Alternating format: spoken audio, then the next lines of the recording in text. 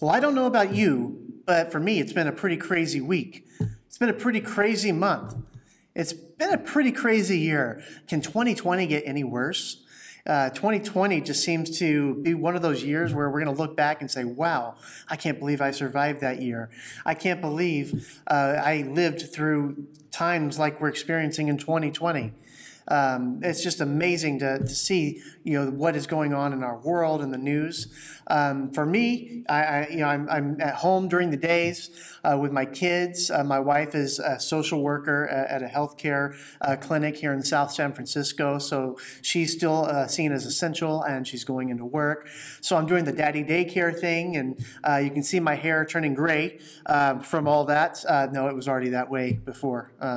I'm not sure how that happened, but we're just living in this turbulent time right now. Every time we turn on the news, we see just all kinds of heartache. We see people who are getting infected with this coronavirus, people that are getting sick, just people that are not making it through the coronavirus, and we see the death toll keep rising on this thing. We turn on whatever news network you like to watch or whatever social media feed you like to get your information from, and you just see the death toll rise and rise. You see so many people broken because they're losing jobs, they're out of work. You see people just struggling to make it. And it's just really saddening. It's hard to experience all this. And you just wonder to yourself, what is going on? And a lot of times, whenever we ask questions like that, we also begin to ask another question. We begin to ask the question, where is God? Where is God in all this? Where is God when the coronavirus started to spread in China and then to the rest of the world? Where was God when the death toll in Italy climbed high and made international coverage?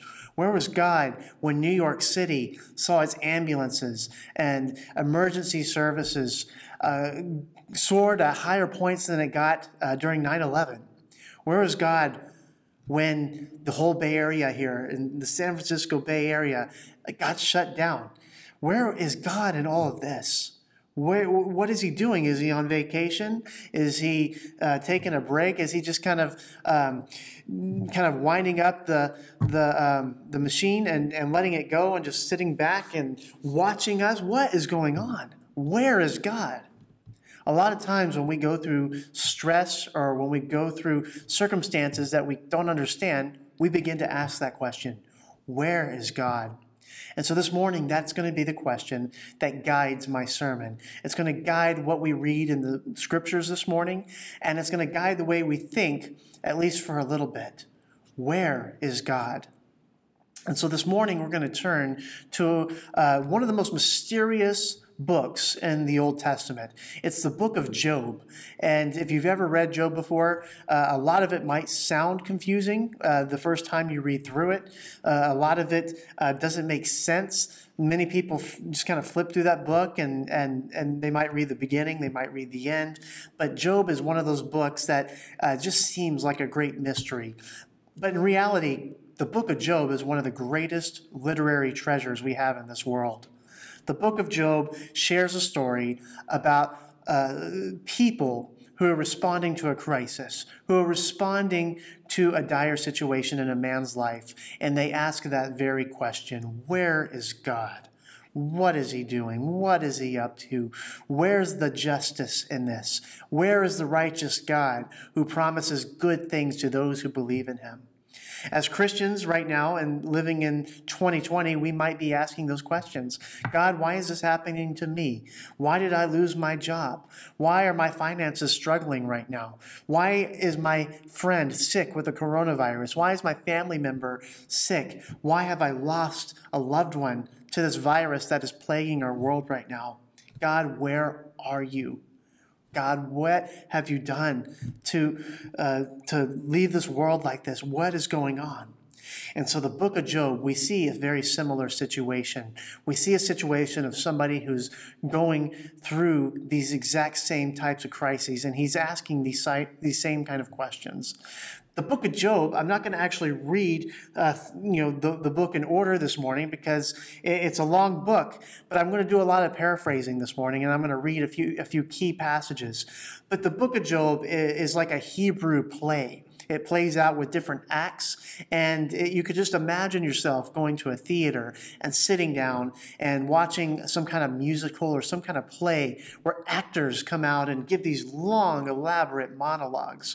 And so it begins in heaven. It begins in the throne room of God, and Satan comes, and he's been lurking around the world. He's been going and causing mischief and trouble, and finally he comes up to the throne of God, and God asks Satan, "What are you up to? What have you been doing? What are you doing now? Who have you been messing with this time?"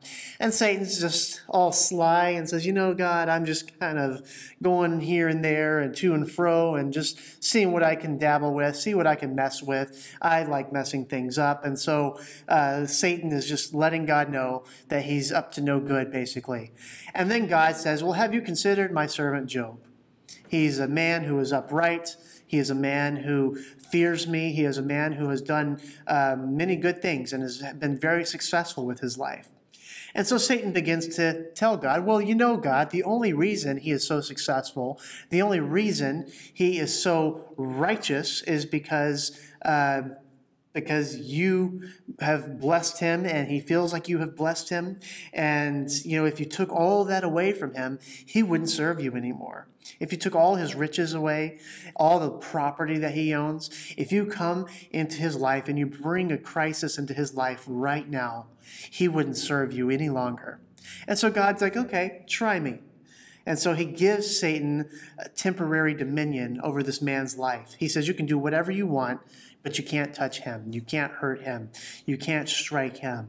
And so what does Satan do? He takes that opportunity and he runs with it. And so Satan goes and he begins to wreak havoc on this man's life. Job, this man who was of upstanding character, this man who was seen as a wealthy person. That first chapter just really elaborates on how wealthy he was, how many heads of oxen he owned, how many herds of cattle, how much land he owned.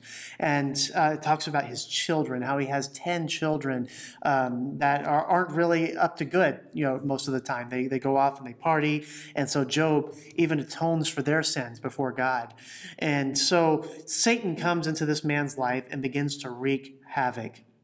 He brings a crisis into Job's life. He begins by taking away everything that Job has, his riches, his livestock. He begins to bring a plague to his cattle, his livestock, so they all begin to die. He brings this natural disaster to this house where his kids are partying, and all his children are destroyed or all killed in one night. And so Job begins to live a life of torment. He begins to see all these things unraveling around him, but he still serves God. He still praises God. He still gives God glory. He still serves him. And so the rest of the book, the whole book, is this series of people coming up to Job and questioning him about his life and saying, "Job, where was God whenever your kids were killed? Where was God when your livestock died?" Even his own wife begins to question him. His own wife comes up and says, "Where was God when all this stuff was going on? Surely something is wrong. Surely we're not doing something right." Job has these 3 friends, and these friends come into his life and they sit down with him and they start trying to think through and pick apart Job's life to see where things have gone wrong, because surely he must have done something wrong to deserve all the havoc that has been wreaked on his life. Surely he must have sinned, and maybe he's hiding a secret sin that no one else knows that he's committed. And that's the reason that God has done this. And Job assures him, "Hey, no, this isn't the case." And so this book goes on and on. You hear all these different monologues from different characters. And like I said, even Job's own wife comes up to him and says, you need to turn from God. You need to detest God because of what he's done to us, what he's done to our family. And so Job begins to see this whole thing just unravel around him. Many times we ask those same questions. whenever we face hardships in life. Maybe some of you who are watching this morning, maybe you have been directly impacted by COVID-19, this virus that is going around that has caused the whole world to shut down and panic. Life as we know it is changing rapidly. We found out this week that all the schools in California will most likely not be reopening this academic school year. For my wife and I, that's devastating, because my daughter, who's in kindergarten, she's going to be missing out on the end of her kindergarten year. She's missing out on seeing her friends. Our 5-year-old, just keeping her cooped up in a house for so long is a very dangerous thing, especially when we have a 2-year-old who's right behind her. And so for us, it's not just being cooped up in our home, but just seeing the things that our kids are missing out on right now. But for some people who are watching, the situation goes way further than that. Maybe some of you have lost your jobs, or maybe your loved ones have lost their jobs, and now there's no financial security in your home. You're maybe wondering, okay, where's my next paycheck going to come from? Where's the money going to come from whenever my credit card's maxed out, or whenever my savings account is drained? Some of you are really worried right now. Some of you are anxious about what is going on. There seems to be no end in sight at the moment for this whole shelter-in-place thing. A lot of us are being asked to stay at home, to not go out, and when we do go out, only go out for essential things. We go to the grocery store and we see these long lines just to get in, people wearing masks on their faces. We see just all this chaos going on in this world right now. Every time we turn on the news, we see the death toll just creep up and rise higher and higher. In some places, we see that the death toll double every day. And so it's a little disheartening to live in this world right now and to not ask that question, where is God? Where is God? Should we begin to turn from God because all this is happening? Surely, if God created this world, if God loves humanity so much, then why is he allowing this to happen? Why is he allowing these things to happen to our loved ones or to us whenever we're experiencing all this turmoil and this heartache? And so this morning, as we continue to read through Job's story, as we continue to look at his life and what happened in his life, just remember, there are crises that have happened in this world before. There are people like Job who have experienced deep turmoil, deep anguish, and they have asked those very same questions. But in Job's situation, he actually gets some type of answer, because in Job chapter 38, God finally gets to speak for himself. God finally gets to answer some of the questions that Job has. Job has been rebuking his friends for many chapters within his book. And finally, Job kind of turns to God and says, okay, God, what's going on? I have served you faithfully. I have done everything that I can to be a righteous man. I have done all these things to be of upstanding character. And God, what is going on? Why am I experiencing these things? Some of you might even be asking that question this morning. God, why am I experiencing this? Why did I lose my job? Why did my husband lose his job? Why did my friend lose their job? Why did my friend get infected with this virus? Why did my family member contract this virus? Why did somebody that I know pass away because of this virus? We ask these questions, and we sometimes don't get all the answers. But Job finally gets to hear something from God. And to me, this is one of the most powerful monologues that God has in the entire Bible. And I'm actually going to read through Job chapter 38 and 39. I normally won't read that much text in a sermon, but nobody's in here with me right now in the room. I'm talking to a camera, but I want to read this, and I want you to just really see God speaking through this. Job has asked these questions. God, where have you been? And here comes God with this incredible monologue. So if you have your Bible, if you have your iPhone, if you have your tablet, your computer, whatever you're watching this on, turn with me and read these words with me. Job chapter 38. Here's what God says.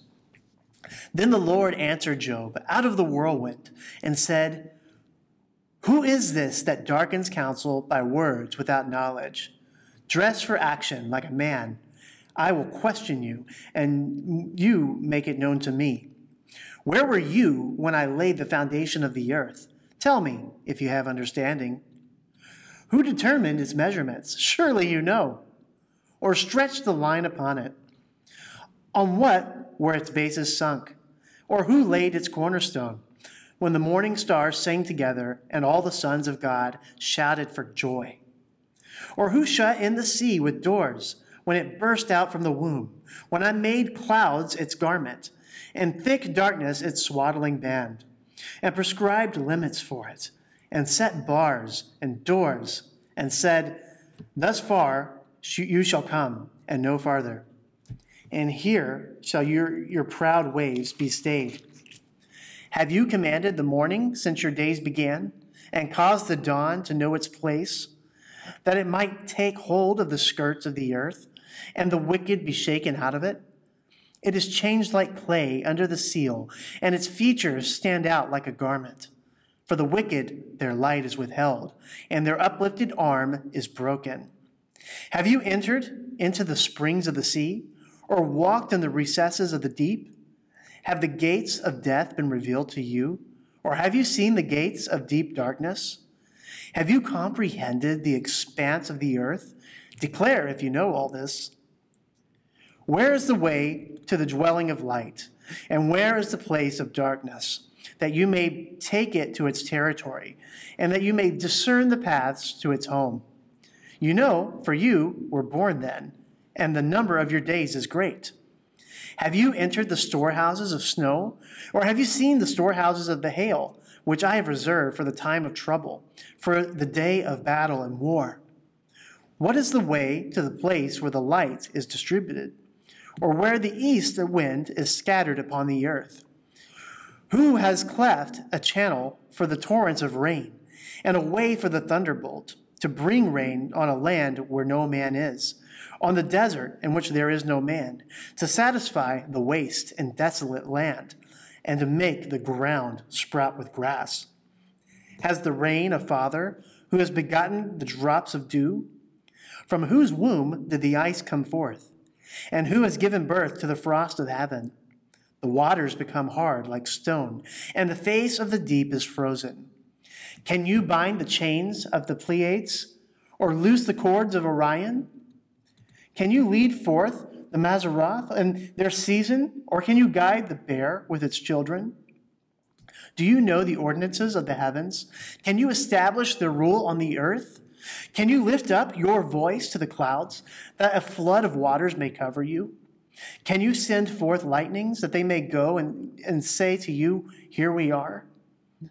Who has put wisdom in the inward parts, or given understanding to the mind? Who can number the clouds by wisdom? Or who can tilt the waterskins of the earth when the dust runs into a mass and the clods stick fast together? Can you hunt the prey for the lion, or satisfy the appetite of the young lions when they crouch in their dens or lie in wait in their thicket? Who provides for the raven its prey when its young ones cry to God for help and wander about for lack of food? Chapter 39. Do you know when the mountain goats give birth? Do you observe the calving of the does? Can you number the months that they fulfill? And do you know the time when they give birth, when they crouch, bring forth their offspring, and are delivered of their young? Their young ones become strong. They grow up in the open. They go out, and they do not return to them. Who has let the wild donkey go free? Who has loosed the bonds of the swift donkey, to whom I have given the arid plain for his home, and the salt land for its dwelling place? He scorns the tumult of the city. He hears not the shouts of the driver.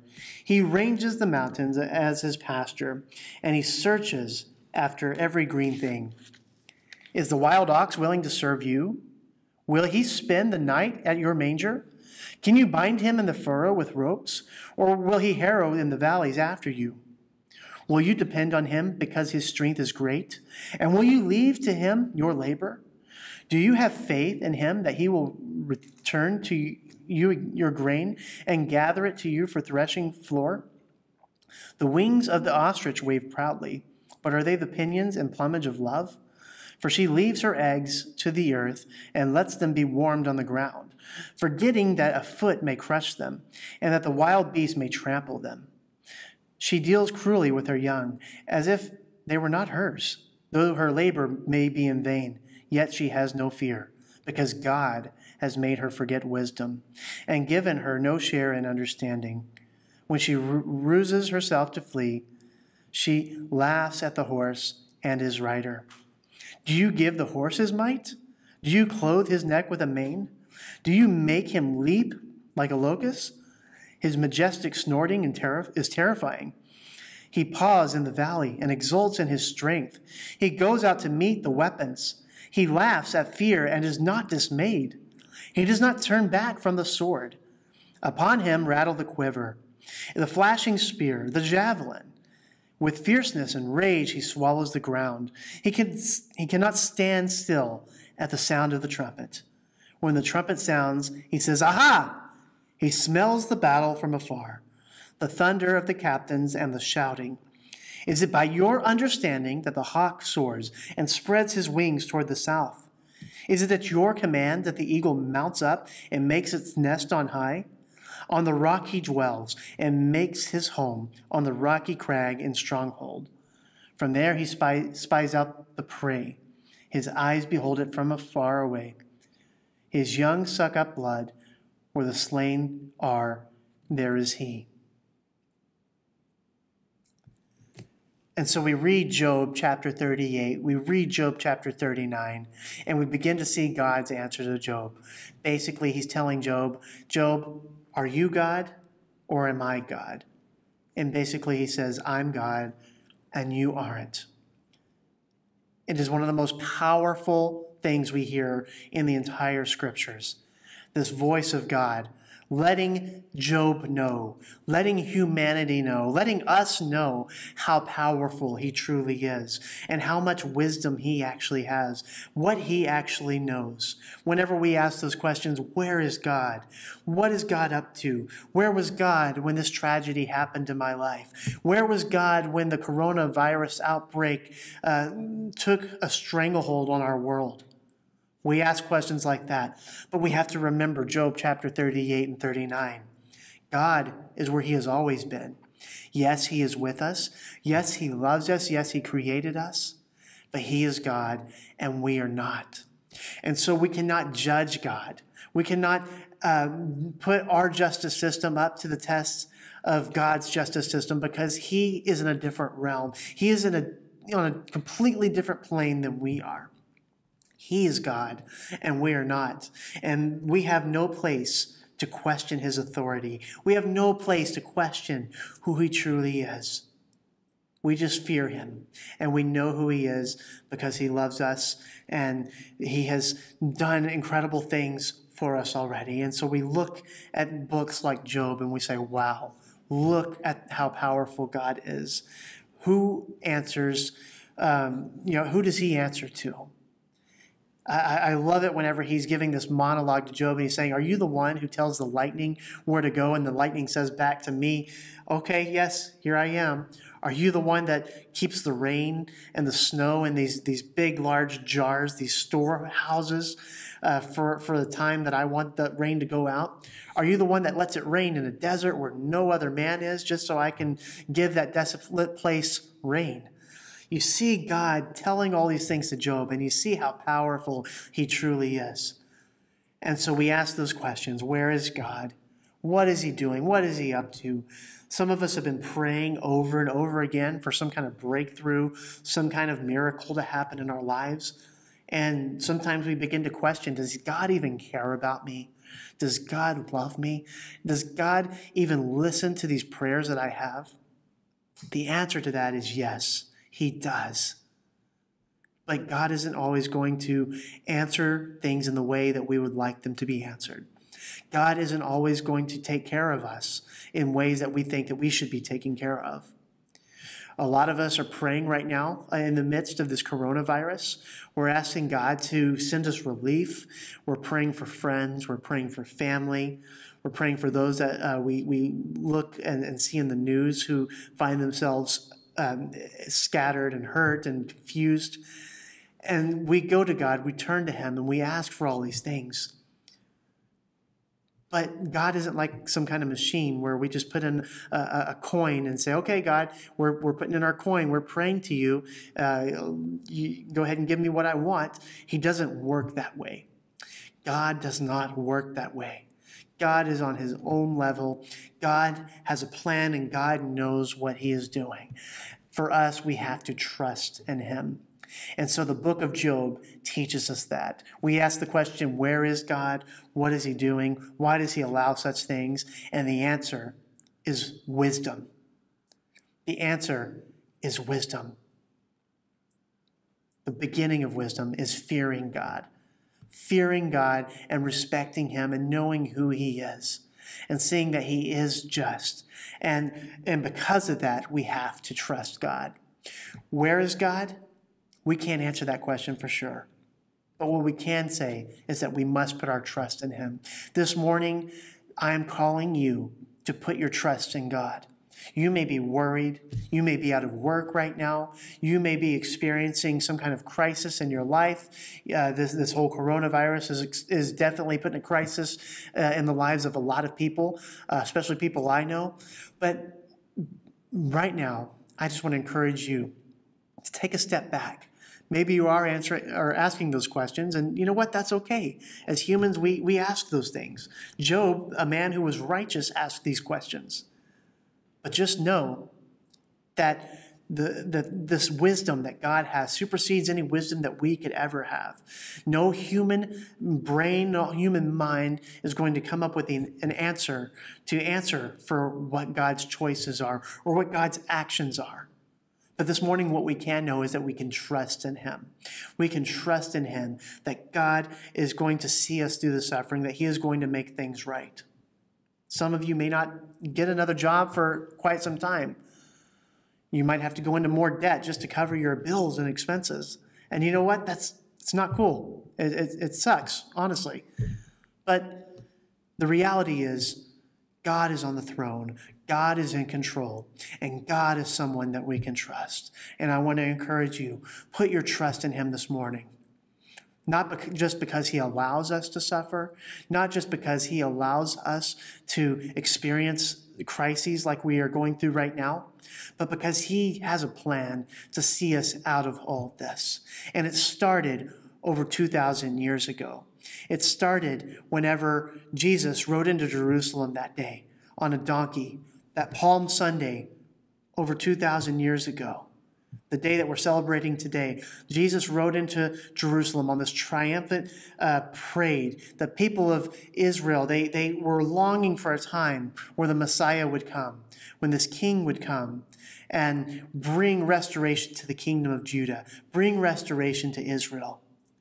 And Jesus came humble on a donkey, riding into Jerusalem to begin the march to his own death, to begin the march to the cross. And so now we come to a point where we find ourselves at the very beginning of Holy Week. And so this week you're going to see different Facebook posts on our page. You're going to see different emails coming from me that describe what happened on every day of this week. You got an email this morning from me, and you have seen a post from our Facebook page this morning for day one.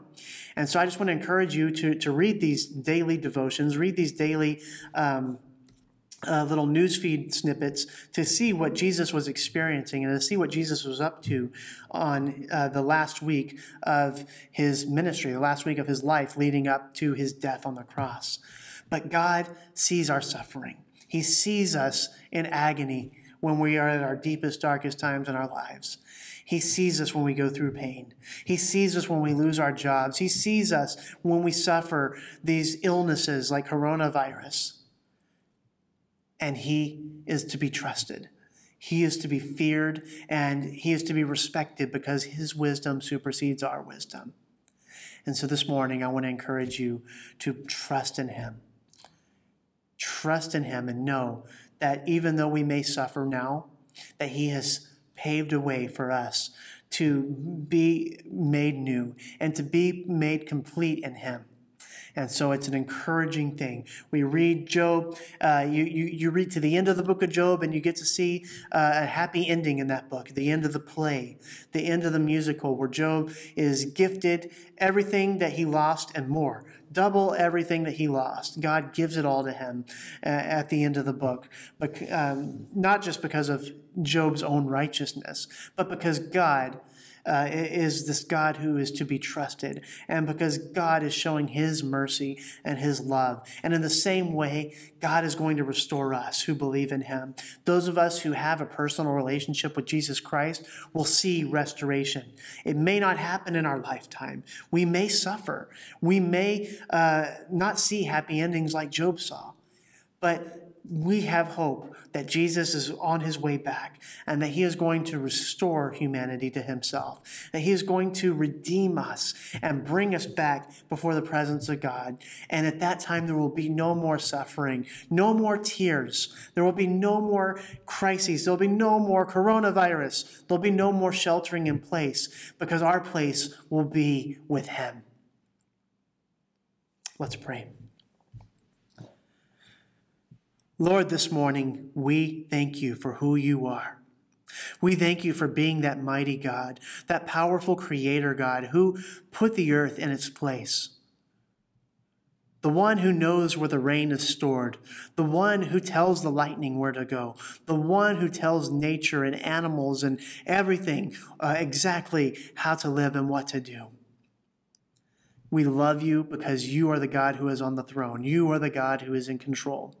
And this morning, we acknowledge how powerful you are. We acknowledge that your justice level is on a level that supersedes our own, that your wisdom level is on a level that supersedes our own.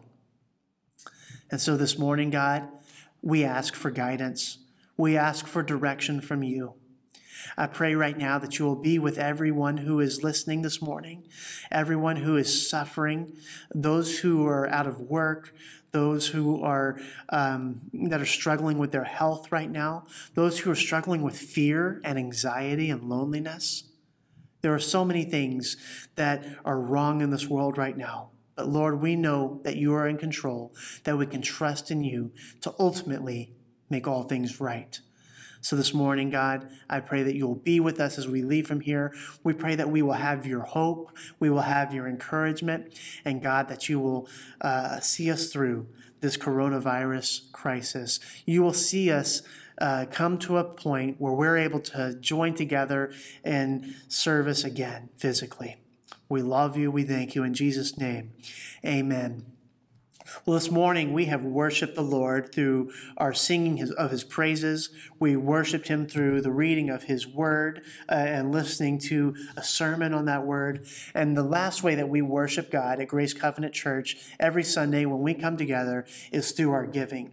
And so at this time, you'll see a link showing up in the comments section where you can click and you can go online to give to Grace Covenant Church. Your donations go to further the ministry of our church. We have missionaries that are around the world that rely on churches like ours to send support to them. We are doing local outreach here. We're doing charities here where there are people who need groceries, people who need gas or other things. And so that money goes to do things here in South City and around the world. So I just want to encourage you to pray. Ask God what you should give. And I would just ask you to remain faithful to your giving. Many of you have been so generous, and we're so thankful for you and thankful for the gifts that you give us. And so I just want to encourage you to continue to give. You can also text any dollar amount to 84321, and you can give through text to give. You can also bring an offering to the church itself. The building is at 740 Del Monte Avenue. You can bring cash or check and drop it in the mail slot in the front of the building. That thing is checked every night, so your money's safe. But I just want to encourage you to worship the Lord through your giving. Be generous. It's a hard time right now for a lot of us, but I just want to remind you and ask you to be faithful in your giving. Don't let your giving to God dwindle during this time as well. So let's worship the Lord through giving. This week is Holy Week, so we have a lot of exciting things coming up. Even though we can't meet together, we're still going to have a Good Friday service. It's going to be right here on Facebook Live. So I want to encourage you to join us this Friday for our Tenebrae service. There'll be information information in the comments here on what time that service is. That way you can log in and you can worship with us and see that service with us. I also want to just remind you, I'm sending out an email, newsletter all the time. You guys are getting all kinds of emails from me. I promise I'm not trying to spam you. But if you want to be in on that email newsletter from our church, you can go to this link that's showing up in our comments right now, and you can click there to sign up for our email newsletter. That way you can stay up to date with what's going on with our church.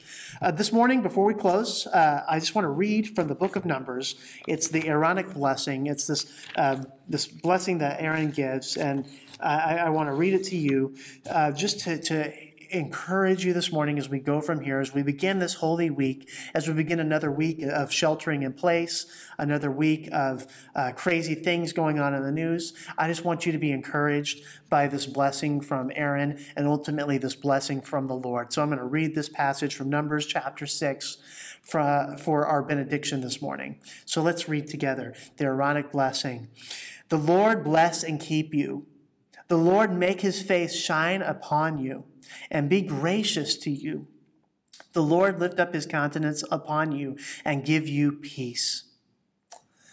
Go and have a wonderful week. Stay healthy, stay safe, and go and sin no more.